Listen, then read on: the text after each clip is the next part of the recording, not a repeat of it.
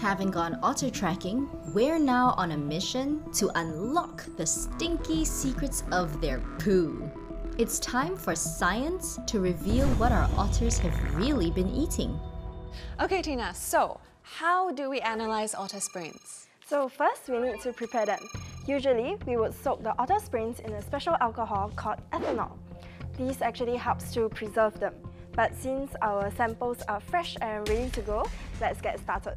Okay, let's do this. So let's grab the sieve and the samples and head over to the sink. Okay. Now our samples are ready for analysis, so let's pour them into a tray for sorting. Right.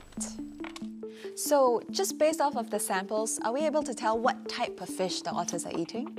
Well, the clue is in the fish scales. So they are like little identity tags and they are unique to each fish.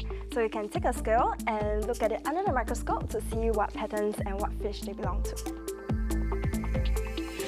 Okay, I'm just going to guess based on the shape and the color. I think it's this one. You see the shape, it's quite similar, and the colors. What do you think? Yes, I think you got the right fish. Good job! Okay, I've got the right fish. Cool.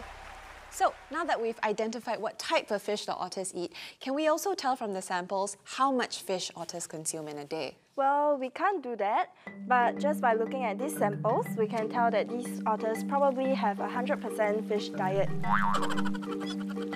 Otters eat about 25% of their body weight each day, so this means that they are excellent hunters underwater.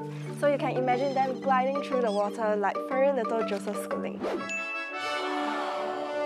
Furry little Joseph Schoolings. That's a way to put it. Okay.